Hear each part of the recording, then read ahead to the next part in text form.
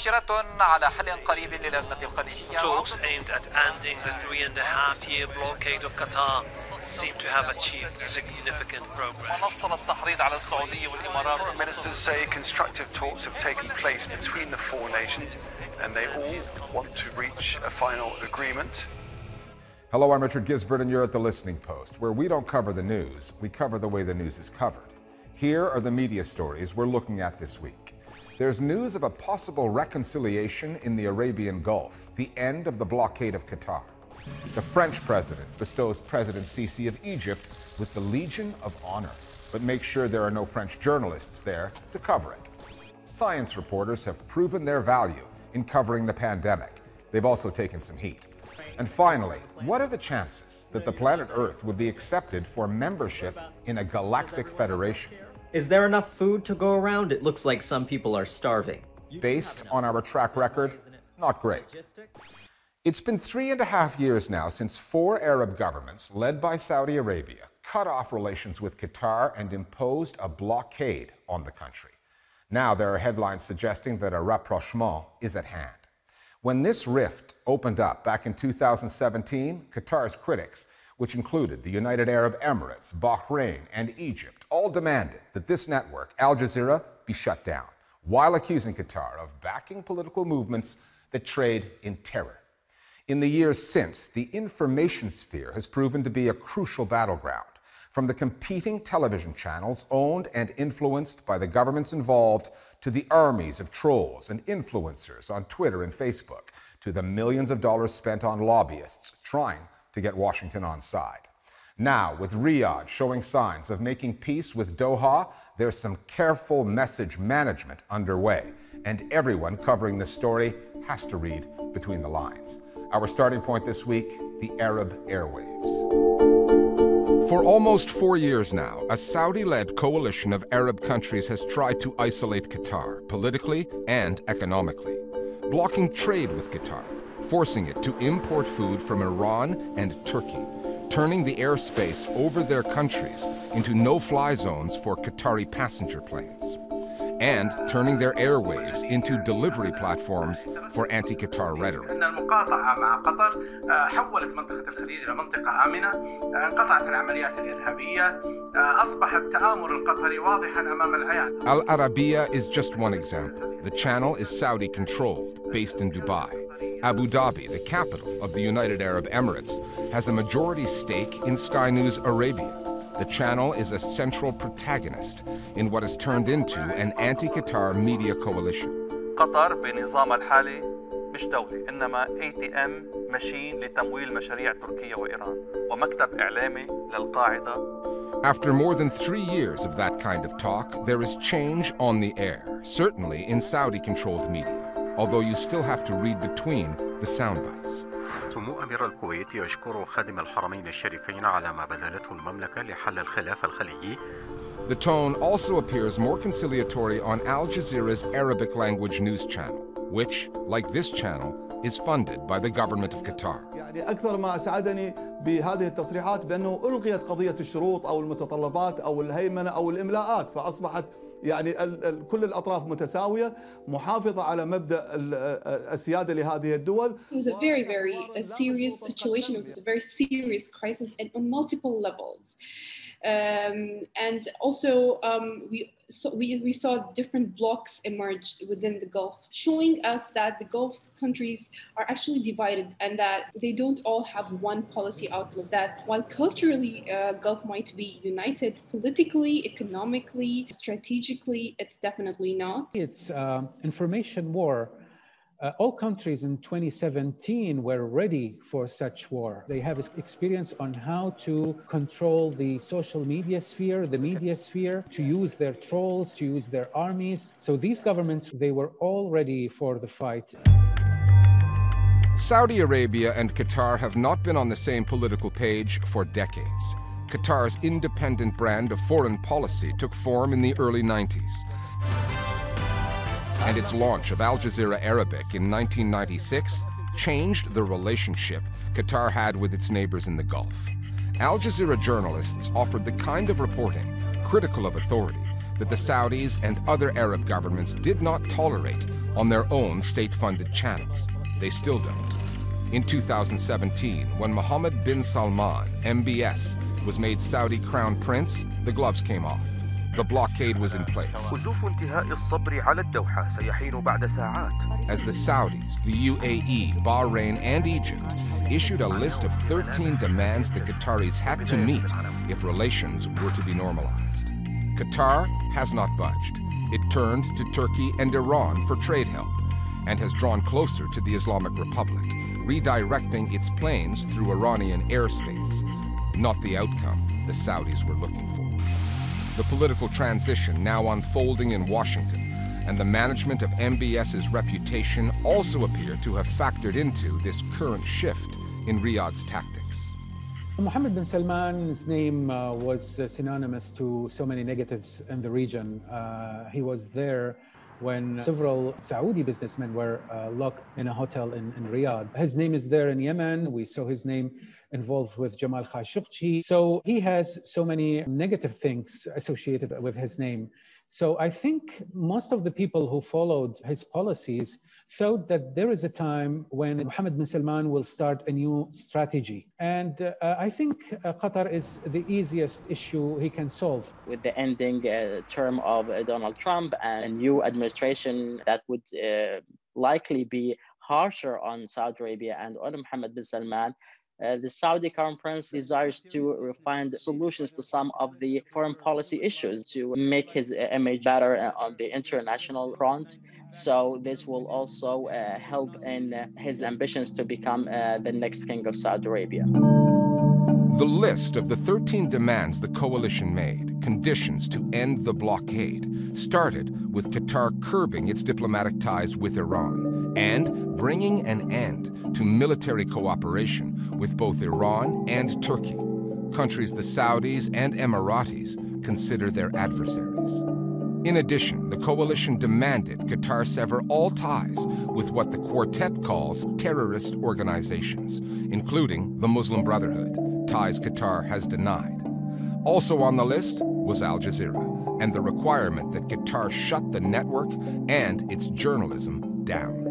Those who follow Gulf politics know that Al Jazeera was the main focus of all these countries. They moved from targeting Al Jazeera directly to targeting Al Jazeera in Washington, D.C., trying to convince Congress to shut down Al Jazeera, to constrain their movement in Washington and the US. Al Jazeera survived, and it will survive for a very simple reason. There is no foreign official who respects freedom of speech will go to Qatar or Doha and tell them, please close Al Jazeera to end this rift. They're Al-Arabiya on the Saudi side and Sky Arabia on the UAE side.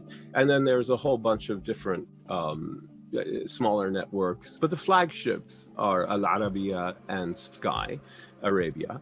And neither has had the experience, the quality, the money, the resources, the staffing that Al Jazeera has had. On the other hand, as I say, its reputation as being above the fray has changed. So now I think what a lot of people do is they watch some Al Jazeera and they watch some Al Arabiya and they assume the truth is somewhere in the middle.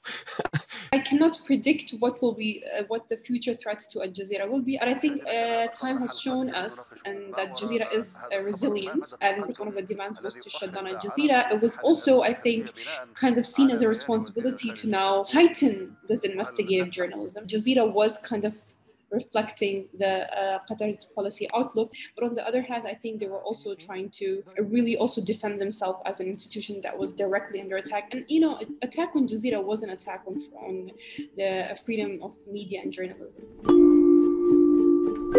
The rift has also transformed the online space in the Gulf. Just prior to the blockade, a new network of Twitter accounts was born in Saudi Arabia and the Emirates. Troll armies tweeting and retweeting hashtags like Qatar funds terror or we demand the closing of the Channel of Pigs. There was evidence of some pro-Qatar material driven by bots too, but not to the same extent. It's been 3 years plus of toxicity online between Khalijis, Gulf Arabs, that will not be easy to just turn off. Mainly on Twitter, also on other social media outlets, which actually increased the antagonism between not only these governments, but also between the peoples of these GCC states, which actually have common cultures among themselves. A new law was passed, which basically criminalized showing any sympathy towards Qatar. Really famous Khaliji singers that wrote a song against Qatar.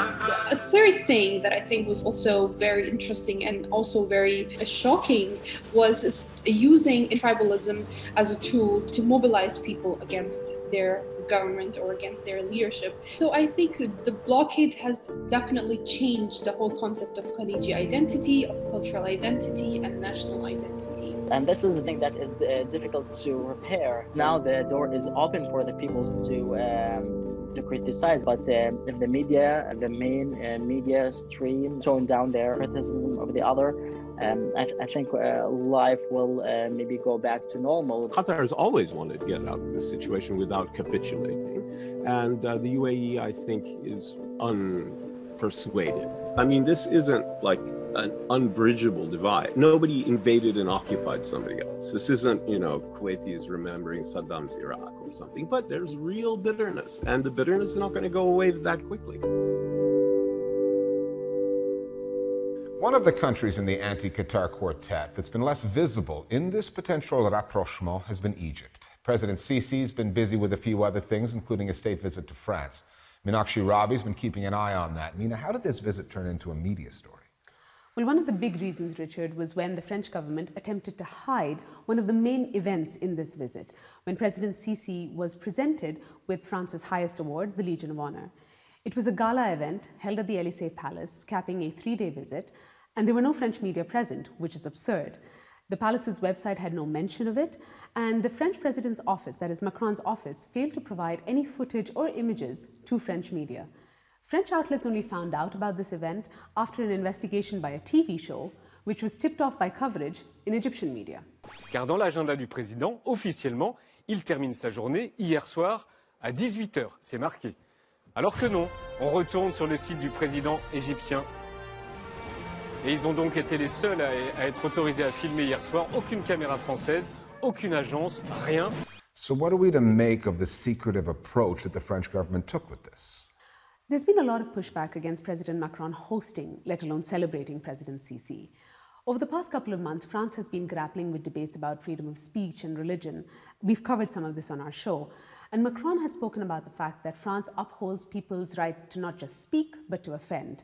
He's also talked about French secularist principles, saying that the country is in a battle against what he calls Islamic extremism, and that the religion is in some sort of crisis. So how would Macron square that against what's happening in Egypt under Sisi? Well, that's where the problems emerge. Egyptians can be arrested and tortured simply for participating in protests. They can be jailed for social media posts that supposedly offend people's religious sentiments. And if you're an activist or a journalist, there's a target on your back. Al Jazeera's own Mahmoud Hussein has been in jail for 4 years in Egypt, but the government has yet to charge him with any crime. So clearly the French government realized that lecturing people on secularism and free speech while pinning an award on an authoritarian leader of a deeply conservative religious country is not a good look. So they just pretended it didn't happen. Okay, thanks, Meena. Journalists around the world will remember 2020 as the year they took a crash course in reporting on medical science. They had no experience in covering a pandemic, and we've documented some of the shortcomings in their reporting. Now we're turning to journalists with some actual credentials in this field, science and health reporters. It's been a year to the month since they first recognized the potential dangers of the outbreak in Wuhan, leaving the rest of us to play catch-up. Historically underappreciated and usually underrepresented in newsrooms, science and health reporters now find their expertise is in demand. Their rise to prominence has been accompanied by a new level of scrutiny in the kind of work that they do, and the critics have come out of the woodwork. The Listening Post's Flo Phillips now on science journalism, the highs and lows in the age of COVID-19. 4:20 p.m., December 31st, 2019. Hopefully this is nothing out of the ordinary, but an @ProMed Mail posting about unexplained pneumonias in China is giving me #SARS flashbacks. Boston, USA. In the last few hours of 2019, Helen Branswell, senior infectious disease reporter for Stat News, started tweeting about the reports coming out of Wuhan. It was something I definitely thought we needed to be watching. This was something that was setting off alarm bells. 12:31 a.m., January 15th, 2020. Here's where we are on the SARS-like virus found in China. Still many questions. 2 weeks later, in Berlin, Kupferschmidt, a molecular biomedicine expert and correspondent for Science magazine, joined the discussion about the still undefined virus. It was really becoming clear that the pandemic was just not going to be stopped. It was clear to everyone what was about to happen.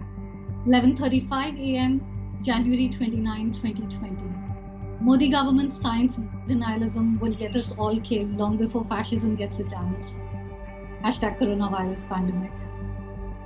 By the end of January, health and science journalist Vidya Krishnan was trying to get the word out in India, despite facing significant political challenges. Because the entire political machinery was only focused on the Hindu-Muslim riots in the country, no one paid attention to this pandemic which was inching closer every day. 3 science journalists from 3 different countries, all sounding the alarm on the virus that would come to be known as COVID-19, well before the rest of the world realized what was coming. Their readership and online followings have skyrocketed as they've taught you terms like flattening the curve. They've schooled you on the importance of lockdowns and mass testing. They've documented the failings of governments to act when the data was there for all to see. And they know how to deal with scientists. In early February, Helen Branswell challenged Dr. Anthony Fauci, who many consider to be the voice of reason on the Trump administration's coronavirus task force. At present, given everything that's going on, the risk is really relatively low. Explain to me why the risk is low, somebody, because to me, when I look at this virus spreading, it's spreading very efficiently. Sure. And I can't see why, like, there's no force field around China. Right. It's not going to stop there. Again, Helen, you seem pretty frustrated in that forum. Why was that? You know, I had been hearing for several weeks authorities in the US and other countries outside of China saying that they thought that the risk outside of China was low. And it made zero sense to me because the virus was spreading really effectively from person to person in China. So when Dr. Fauci said that he thought the risk was quite low for the United States at that point, I pushed back because it made no sense. He did say, you know, could this become a pandemic? Absolutely. But it felt like they didn't want to alarm people. At that point, it wasn't coming. It was already, you know, spreading in the United States. It just hadn't been recognized. Kai, your work has also proven to be prescient. An article you wrote back in 2013 included a quote about a bat in China carrying a potential pandemic. This was Peter Daszak, a researcher that I had talked to. That quote comes from him. So I was just doing my job as a reporter, reporting his views. So, you know, if anything, he predicted it. Again and again in the last 10 years or so, when I was doing my reporting, this sentence came up from scientists where they were telling me, you know, it's not a question of if there will be a big pandemic. The question is when. Scientists like Peter Daszak are crucial for reporters like Kupferschmidt because, like most areas of reporting, science journalism starts with the sources. And there are 2 sources that many science journalists have in common. The first is called ProMed. It's the place where both Branswell and Kupferschmidt first heard about an outbreak in Wuhan. It's an online portal where infectious disease experts share and discuss information on unusual health events. It's not designed for journalists, but has become invaluable for many health reporters who have the background to understand the significance of what's on there. The second source these journalists have in common is what they call pre-print servers. They're a kind of testing ground for academics, a place where they share their research online before it gets peer-reviewed and published. In normal times, a lot of scientists hold that research back, play it safe until they're sure of their work. But COVID-19 has changed things. Scientists are flooding the servers with information they hope will help curb the virus, maybe even cure it. And some of that material is making it into the headlines. When that happens, and potentially invaluable but often unverified information reaches the public, it can easily end up being misconstrued by both the press and politicians. And then I said, supposing you brought the light inside the body, which you can do, either through the skin or in some other way. And I think you said you're going to test that too. Sounds interesting.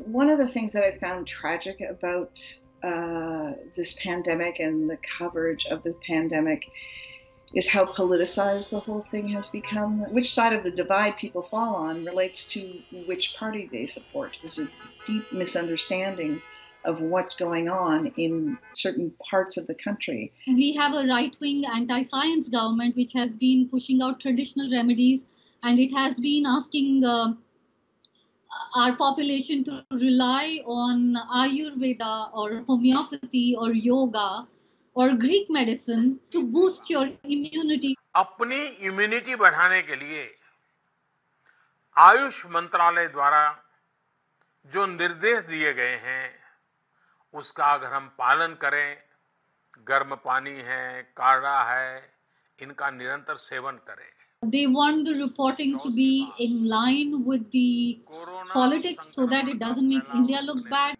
The minute the story goes online, we have government handles and politicians attacking individual reporters and questioning our integrity and dismissing the story without actually pointing out what's wrong factually that's been put out. One of the reasons the politics tends to trump the science is because that's the way the politicians want it, reflected in the officials they make available at their briefings, where scientific experts are usually outnumbered by politicos. Reflected also in the press corps covering them, a shortage of reporters trained in the science of the story. I'm not sure that science journalists need to take the lead, but I certainly think they should be, at the table. And I think that is something that also bothers me when I see the press conferences. There are a lot of important questions that science journalists know to ask, that political journalists don't know to ask. Do you have a message for people in Georgia who are soon going to have a choice about going to the hair salon or the nail salon or getting that tattoo? Retail businesses need a bit of time, shops need a bit of time to prepare to open. Are they opening on June the 1st? Mich würde interessieren, für welchen Zeithorizont diese Planungen gelten. Hat das Auswirkungen auf politische Gipfel bei der EU-Ratspräsidentschaft oder aber in Bayern auf die Wiesen? It just seems like these press conferences would really profit if there were also science journalists there. We are reporting with our hands tied behind our back. We don't have access to information. And our scientists are not free to express their opinions. We have a daily media briefing, which at this point does not have a single scientist briefing us and does not have a single science journalist in the audience. We have bureaucrats, and bureaucrats don't know what they're talking about, and the political journalists don't know. They are asking the wrong questions. Another way to put it, rather than dispatching medical specialists to diagnose the biggest story of our time, to surgically dissect political narratives on COVID-19, most news organisations are sending in the equivalent of family doctors, the general practitioners of journalism. That's hardly the best use of available resources when the story you're covering is a pandemic. And finally, as this problematic year draws to a close with its biggest news stories still swirling around us, the pandemic, racial and social unrest, climate change, kind of makes you wish you could just leave it all behind. Maybe jump on one of Elon Musk's rocket ships and find another planet to live on. Except one of those rocket ships just crashed and burned this past week somewhere in Texas. 2020 wins again. Vinnie Thomas, a US-based comedian, is thinking along similar lines. In this viral video, he imagines what it would be like if the planet Earth was to apply for membership in a Star Trek-like galactic federation, sort of like a European Union except for outer space. And he concludes that Earthlings would be long shots unless we clean up our act. We'll see you next time here at The Listening Post. How fast are your teleporters? No teleporters. Flying cars. No. A high-speed train that goes around the planet? No, you don't have that either. Okay. What about, does everyone have health care? Is there enough food to go around? It looks like some people are starving. You do have enough food. Then why isn't it logistics? You want me to write logistics? Okay. Starving because of logistics. I mean, things could be worse, right? Imagine if you were still fighting over resources. Oh, you do? You have big wars? Oh, and you have a pandemic. Right now, you have a pandemic. Oh, no, it's... Jason? Bring the sanitizer. Thank you. You need to use the bathroom? We haven't done that in centuries. We don't do that here. Oh, you still have prisons. Oh, Jason, they still have prisons. Okay, well, I think that should be enough. You've given us a lot to think about. We'll see you soon. Bye. Jason burned their application. It's disgusting. The whole planet